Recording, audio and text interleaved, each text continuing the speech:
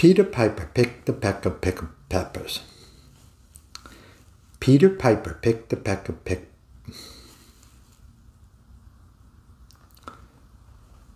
Peter Piper picked a peck of pickled peppers. That simple tongue twister from our youth, which I thought was sort of a childish exercise, now it became a great challenge, and it still is. Hi, I'm Rick Palomino, and roughly 20 years ago, I suffered a debilitating stroke. Couldn't walk. Right side totally paralyzed. Couldn't talk. And I went from lecturing in a university lecture hall in Britain, for instance, sometimes 300 people, to a room where I couldn't open my mouth. Even saying yes to a question, simple to answer, like, would you like more pasta, Mr. Palomino? Was a delayed, yeah, yes, and it was a tremendous effort after that delay to get it out. By the way, if you like this video or the series of videos, please smash the like button and hit the subscribe button. I want to get enough subscribers going that it makes this effort look worthwhile.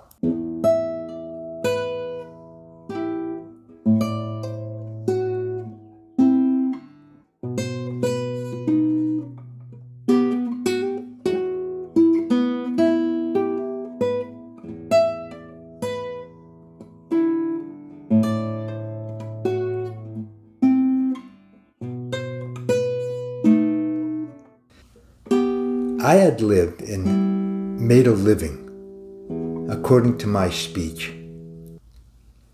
I was a university professor, taught for years in different guises, high school, whatever.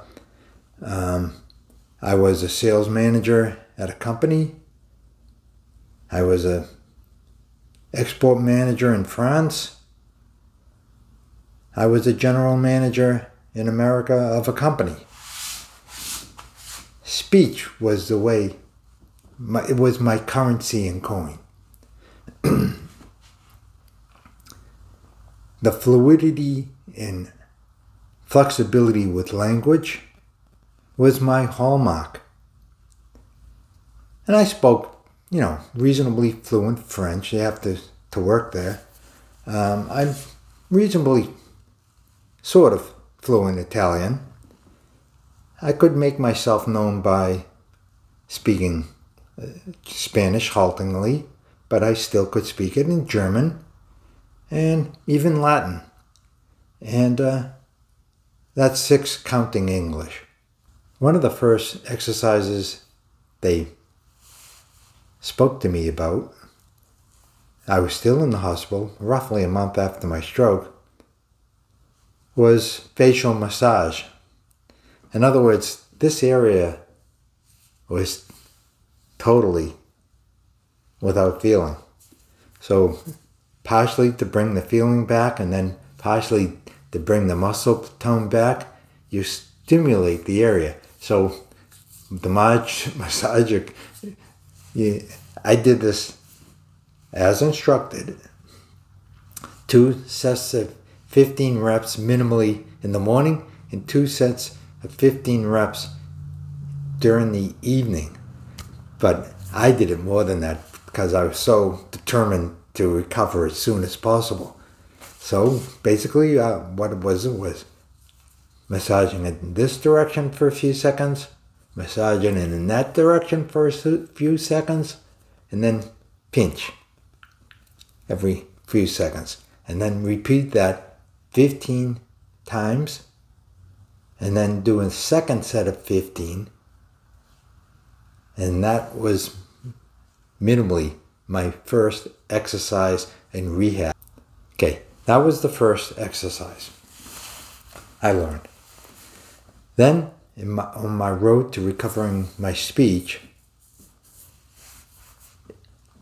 I was incapable at first of speaking in complete sentences. So therefore, putting subject with verb and direct object, I understood the concepts, but, to process them all in an instant like I used to was very difficult. So I worked on doing that. Just give it to me, or I want to go out, and to pronounce it clearly. One thing that you know is that, or should know, is when you have a stroke, everything slowed down. So your processing speed slows down tremendously. So therefore, it takes a long time for the brain's processing power that's been suddenly maybe 1,000,000 times less than it used to be, to go back and get speed again. Okay, so roughly after 2 months, I could make my basic needs known. Now, the next thing is, I thought, hey, let me get the words out quicker than I'm doing. Because often I'm starting sentences and they've moved on, they get bored or whatever, and they move on without me totally saying what I need, and then suddenly they're delivering the wrong thing, or giving me salt when I ask for sugar, whatever. Get the words out more quickly is important than having a well thought out sentence. It's like when you speak a foreign language, a clerk in a store is not going to wait for you to finish your grammatically correct Italian or German or French. They're going to just take the next customer. So therefore, it's more important that you realize to speak more quickly than total grammatically correct. There's time to correct your grammar, but when you first had the stroke, that's not the time. Though people will lose patience with you. Fourth thing I started to do was, I heard that this was good for stroke victims. Singing. Now I have a terrible voice. I have some kind of musical talent, but it's not in the voice. And basically, apparently singing is good for your breathing. Because after a stroke, my breathing was totally screwed up. It's hard to combine after the stroke, the taking in of a breath with anything else, like an activity like speaking. So therefore, it's like retraining yourself. And then the third thing we did now we're in actually rehab, and they took me and started to make me read passages for reading comprehension, because the logic of a stroke victim is all screwed up. So that's just basic. Read the passage and then answer questions to show you understood it. And then, and you have to remember that, for me at least, speaking on the phone was the worst thing that could happen. Because at least when you're speaking in front of people, you can see them talk and try to guess what they're saying. But over the phone, you're totally lost. And one of those signposts of life is missing. Okay, let me mention again the tongue twisters. I studied those. I had sheets of papers. And by the way, that's one of the things you have to realize. Suddenly you have these simple tongue twisters, collections of poems, and all given to you as a stroke victim. These might be things you studied when you were 7 years old, and suddenly it's thrown back at you as something to learn.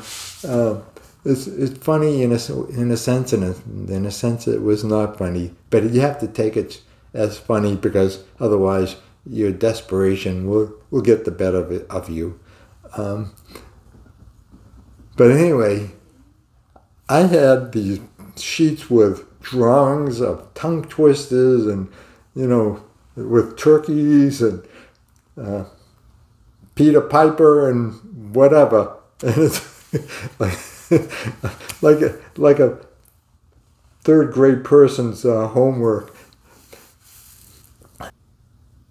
Word recall and spelling and Scrabble is a great game for that. My daughter, my oldest daughter, had the idea of challenging me to a game of Scrabble, and every day, religiously, we played 1 or 2 games, and that was very important for my diction, for my vocabulary, and then it gave me a chance to pronounce the words in my mind as I put the letters down to enunciate them properly.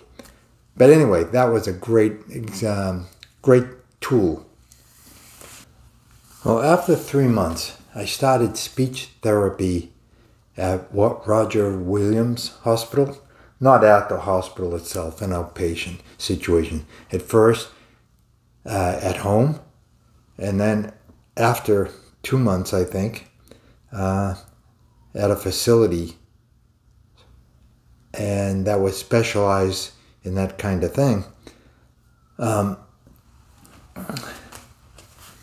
They worked on my putting together complete sentences, as I said, enunciation,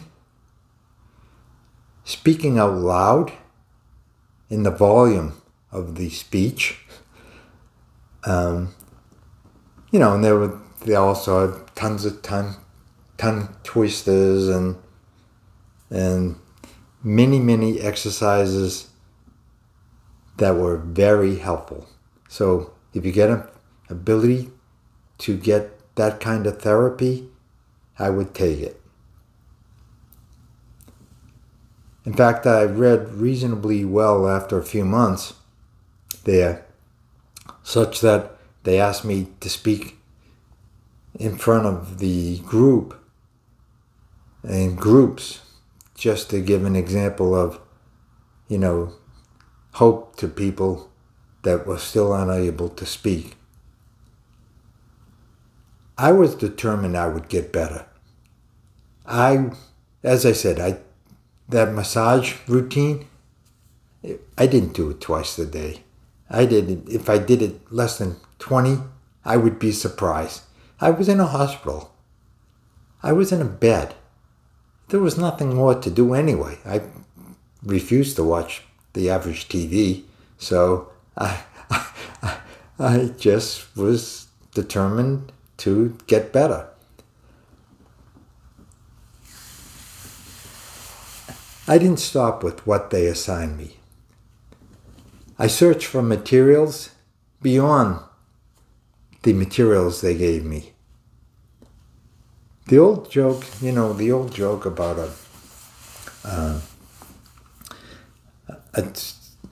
young man arrives in front of, looking for Carnegie Hall on a street corner of New York, and he says to someone, How do you get to Carnegie Hall, mister?